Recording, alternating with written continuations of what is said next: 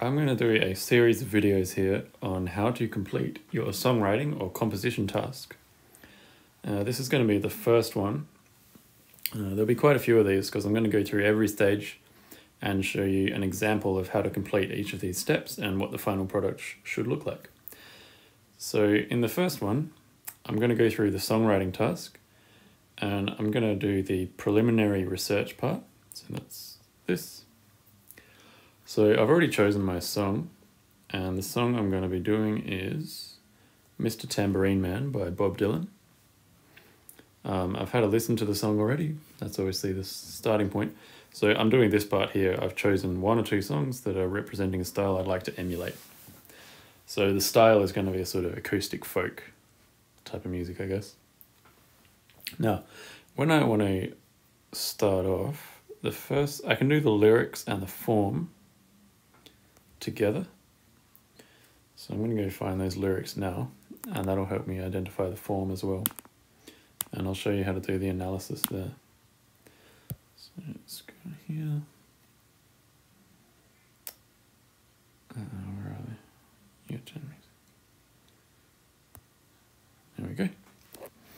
All right. So before I actually start analyzing the lyrics, just by looking at how the lyrics are laid out, I can actually figure out what the form is. So you can see this, "Hey Mr. Tambourine Man" section, 4 lines, repeats multiple times throughout the song. And so I can call that the chorus. So the song actually starts with a chorus.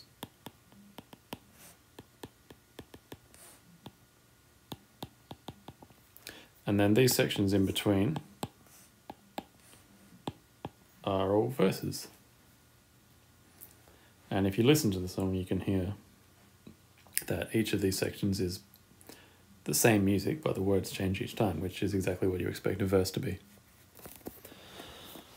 Okay, so I've already can say what I need to say about the form. So the form is, we basically have an alternating verse and chorus through the whole song. So it goes 1, 2, 3, 4, 5.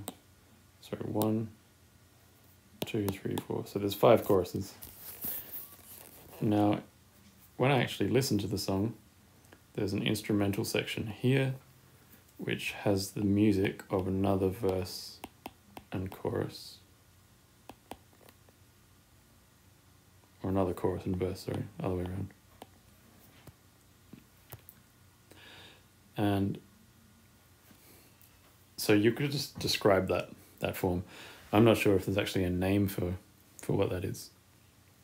Okay, so that's my form analysis done, essentially. It's quite easy when you have the lyrics because you can just see from the way they're laid out what the form is. So this one's not really like a standard song form, and it's not just a repeating verse either. We have this chorus that goes in between all the verses. Okay. So now the next thing I want to do is analyze how the lyrics are actually put together. Now I'm going to only do this for one of these choruses. So I'll just erase that. But you'll need to do it for not necessarily the whole song, but at least a verse, a chorus, and a bridge. So at least once for each different type of section.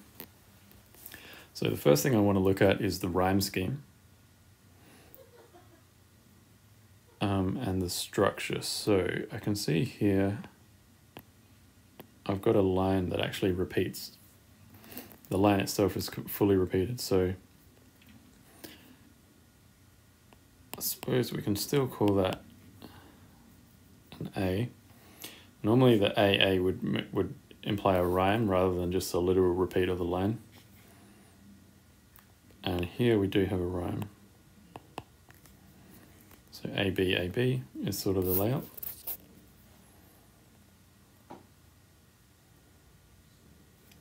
Okay, so I've done that. The next thing I want to do is look at the meter.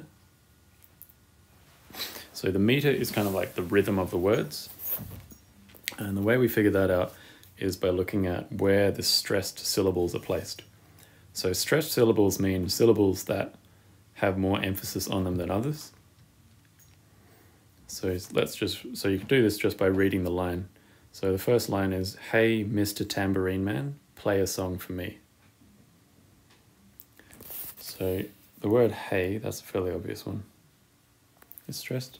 "Hey, Mr." So the start of Mr. has a stress on it. Tambourine. Tambourine man. Tambourine man. Tambourine. Tambourine. So tambourine has two stresses. Tambourine man. And the where man's placed there doesn't seem to have one. Play a. So a word like a or the or and, those kind of words never have a stress on them. Stresses are usually reserved for, well, they're not on words that don't have a sort of meaning. They just have a grammatical function, like the word a. So play a song for me. And notice it's more obvious in the second part of that line. Play a song for me. The important words, play, song, me, are the ones that are stressed. Now, so the way I worked that out, play a song for me, I'm just saying it. If I was to put the stress on the A and the for, play a song for me, you can see how wrong that sounds. And I'm just going to keep going through. I'm not sleepy. I'm not sleepy. And there is no place I'm going to. So because I know the song, I know that he puts the emphasis on there. I'm not sleepy, and there is no place. There is no place. I'm going to. Yeah. So you might, if you're reading that without knowing the song, you might put the emphasis on is rather than there.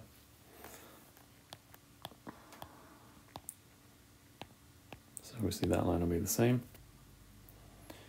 In the jingle jangle morning, I'll come.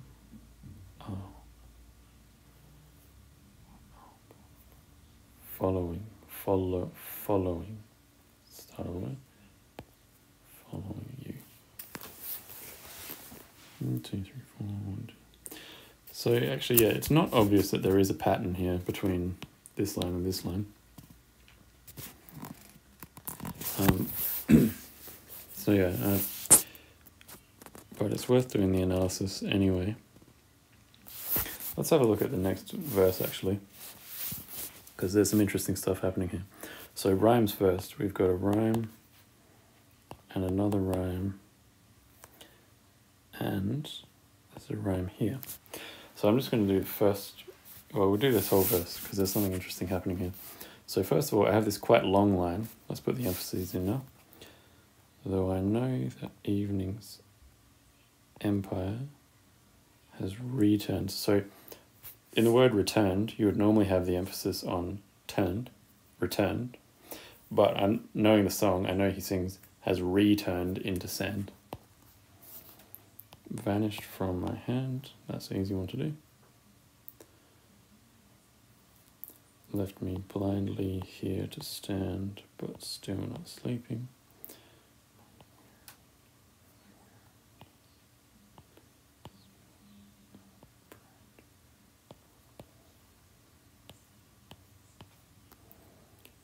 Ancient, empty streets, too dead for dreaming.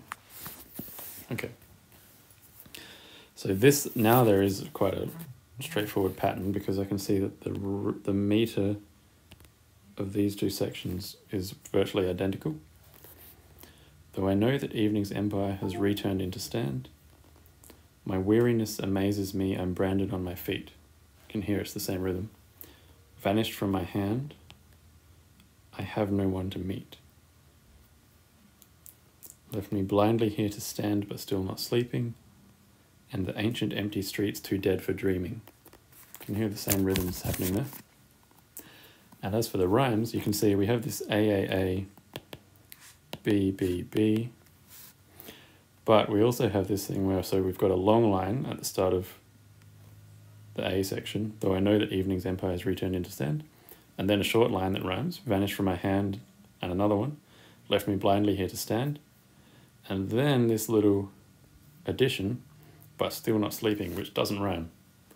So it's quite a interesting structure, the way this is put together. And then he repeats the exact same structure again in the second half of the verse. So the way these words are put together is quite unusual and fairly striking, especially how we have the long line and the two quick rhymes, and that's the second of those happens in the middle of a line where we have a word that doesn't rhyme at the end. It's a bit surprising in a way. All right, so that is going to be my analysis of the form and the lyrics.